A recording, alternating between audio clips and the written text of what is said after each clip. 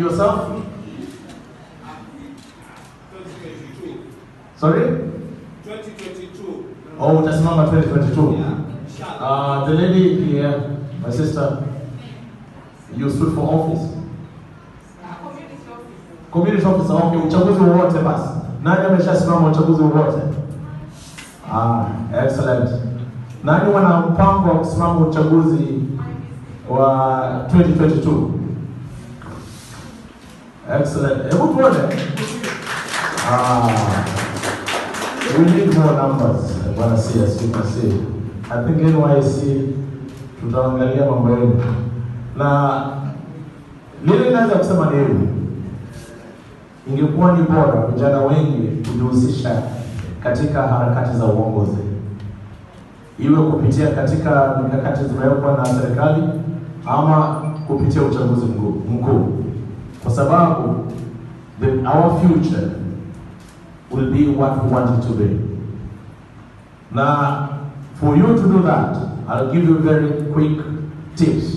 In fact, it's one tip.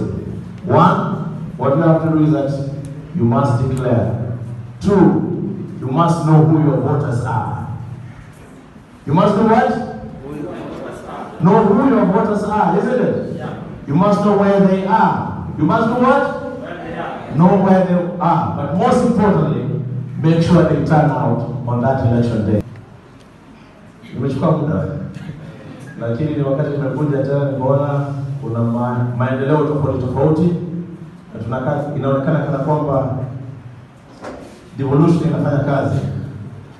Na lazima tushukuru, na lazima tuendelee kuzingatia opportunities ambazo devolution inaleta ipoze nchi yetu iweze kusonga mbele. Nimesimama hapa kwa sababu mbili. Sababu ya kwanza ni kwa sababu ya ile youth fund, youth enterprise fund. Mimi ni director pale.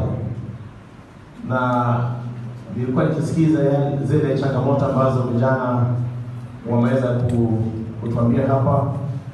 Wameguzia jambo hilo la youth enterprise fund. Jambo la pili, nasimama hapo kwa sababu ya uchaguzi.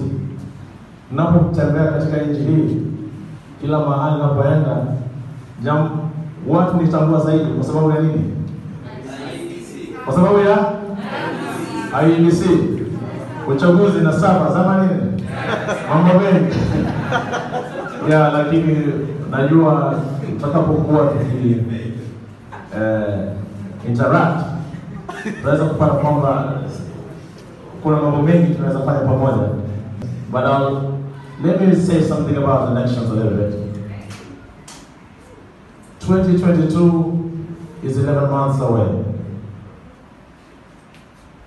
And I know that the country is gearing towards the election.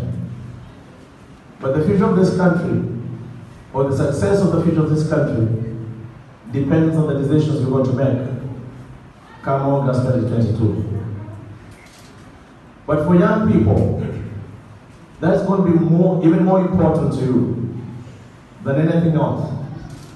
Today you're a young person, but 20 years from now, you will be now in charge of this country. What type of country do you want to hand over to yourself? So the challenge that has been posed here is for you to be able to take up the leadership challenge. Question: how many of you have ever stood for office? Nani ameshasimama kura kuchaguliwa? Hao viongozi walichaguliwa vipi? Nani alisimama? One. IEBC. Hebu tuone. Ulishindwa?